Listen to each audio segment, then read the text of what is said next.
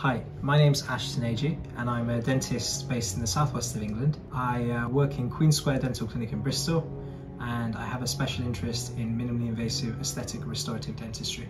I would like to talk you through a single unit replacement crown case involving replacement of an existing porcelain fused to metal crown with a full monolithic zirconia crown due to secondary caries present under the crown on the lower right first mandibular molar.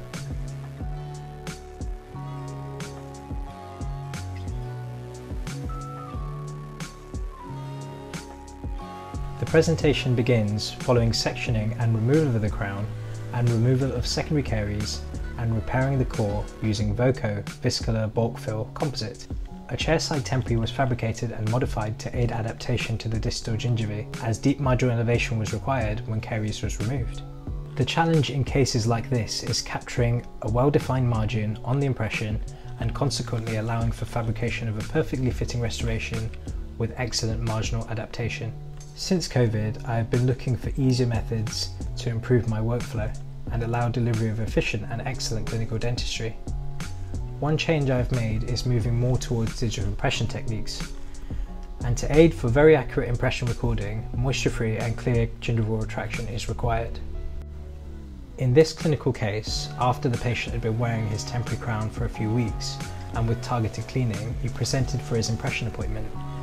The temporary was carefully removed and a 000 retraction cord was packed using a retraction cord packer. Following this, the application of VOCO Retraction Paste was placed slowly in a circular motion in the sulcus. The area was kept dry and the retraction paste was left in situ for 1 to 2 minutes. The paste was then completely removed with an air water spray and high volume suction. The retraction cord was left in situ and the sulcus was air dried. VOCO Retraction Paste is the ideal product to allow for temporary retraction of the marginal gingivae and provide a dry sulcus to aid with precise recording of impressions.